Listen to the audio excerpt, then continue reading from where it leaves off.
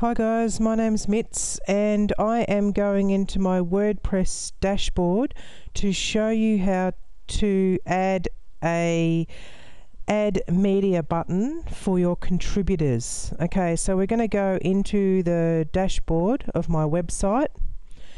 Now this is a theme installed on here, so I need to go to the theme editor, which is you go under appearance and then go to editor.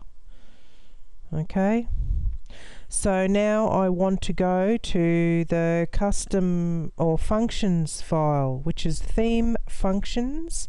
So it's functions.php. So I'm going to press on that, and in here I've already got my code is on my notepad. I'll just make it a bit smaller. There it is there, and I've copied it. Okay, now the reason everyone's got this on their website and everything, and sometimes when you copy code it gets other characters in the background. It depends where you copy it from. So I like to copy it, paste it onto a notepad, which cleans it out and makes it pure code or just pure text. Okay, so it's not going to corrupt anything. So then we go to the functions.php in your theme. Now I'm just going to go down the bottom, and I'm looking for a space where, so just say we've got this here. I don't know what your theme looks like or anything, but I'm just looking for an end of something and then somewhere where I can paste something. So this looks like that's the end of something there, and now I'm just going to press the Control and V, and this is what I've just pasted in here. Okay, now what it's saying is to allow contributor uploads. Okay, it's adding an action. Alright, now that's all it's doing. The rest of the contributor allowances are going to be the same. The only thing that's going to change is that they can upload an image. Right, so now I'm just going to go down the bottom here and press on update file. Now if you're not experienced in editing your code of your website, before you do anything, I would like you to copy every little bit of text in this file and paste it into a notepad and save it there for a minute. Okay, so if you make a mistake, you can always paste your code back in here.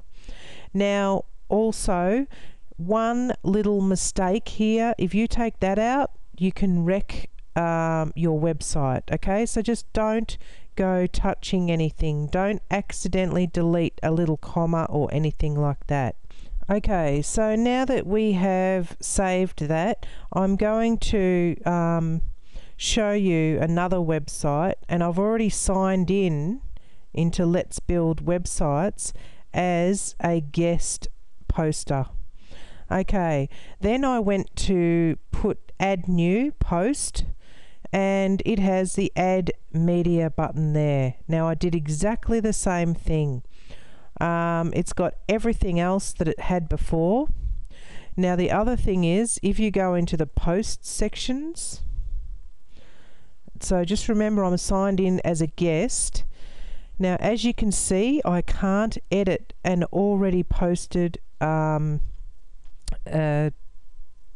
post. Okay, it's already published, so I can't touch it. So that's because I'm a contributor. So yes, I can add an image, I can put a new post, I can submit it for review, but I cannot go back and edit a post after it's been published.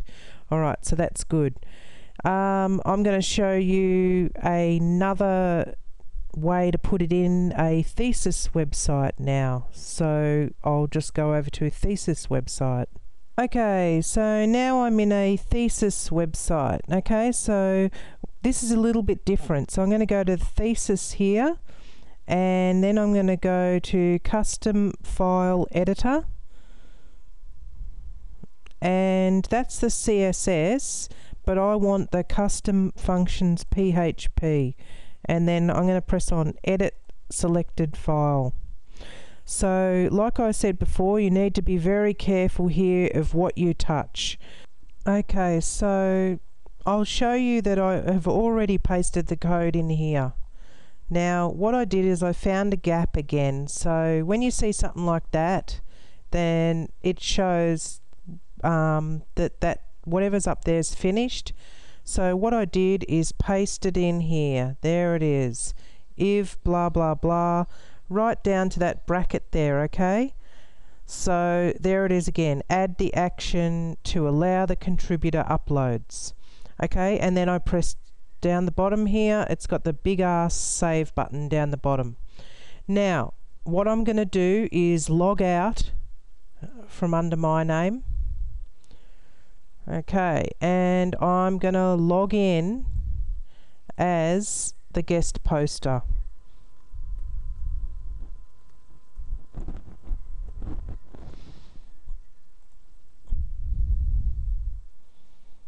Yep. Okay, I'm in. So now I've got a limited menu. I'll go into the post section. Okay, so I'm in the post section, and as you can see, this one isn't posted yet, it's scheduled, and these have been done, so I can only view them, I can't edit them. So what I'm going to do is press on add new post. Bit slow today.